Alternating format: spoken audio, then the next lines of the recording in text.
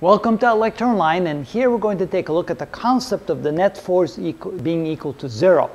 So here we have the same problem that we did in the previous two videos. We had a hook attached to the wall.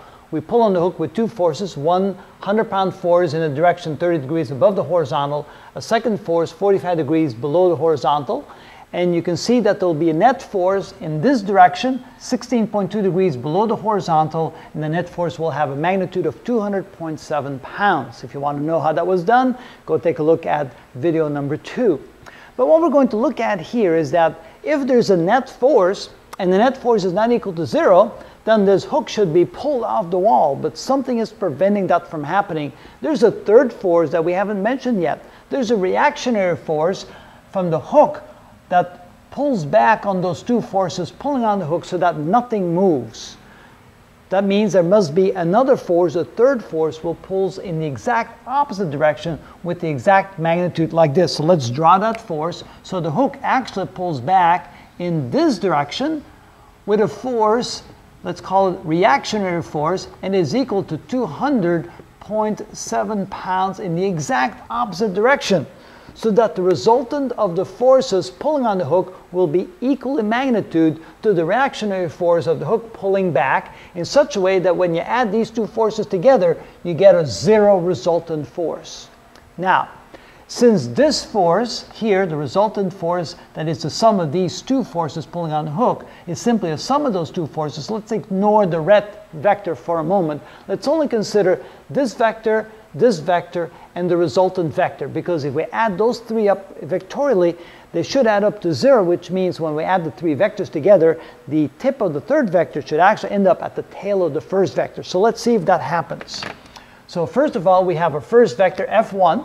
So we can draw that up here. It's a 100-pound vector, 100 pounds, and that comes at an angle. Oop, that should be LBS. Let me write it again, LBS. And that comes at an angle of 30 degrees above the horizontal. Now we have a second vector of 150 pounds.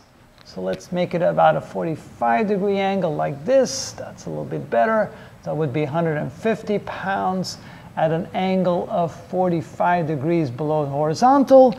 And then if we take this third force, the resultant force of the hook pulling back on the two forces, because there's a reactionary force, I should call it reactionary force, we draw that back in this direction.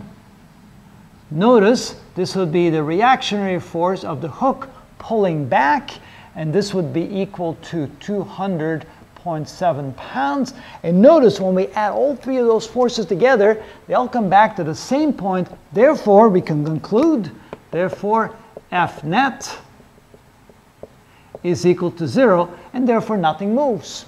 So whenever we have a static situation, we can be sure that all the components, all the forces in the x direction will add up to zero, and all the forces in the y direction add up to zero. And the way we write that is as follows. We can simply say that the sum of all the forces in the x direction must add up to zero, and the sum of all the forces in the y direction must add up to zero, because nothing is moving. If that wasn't the case, that hook would move, the wall would move, something would actually accelerate, because when there's a net force, there will be an acceleration.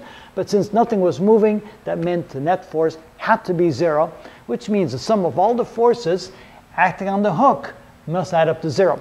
So in a way, it's not really the hook that's pulling, but it's the wall keeping the hook attached that's preventing the hook from moving in the direction of the force pulling on it. So we have a force pulling this way, we have a force pulling that way, we have a force pulling this way. All three forces together will add up to zero, because the net force equals zero when nothing is moving. And that's how we do that, and this is the result of that. Now we're going to use this information to solve some more complicated problems. We have forces going on in all different directions, but if nothing is moving, nothing is accelerating, we can always be sure that this is the case. So we'll look at some examples that are a little bit more complicated in the videos to come.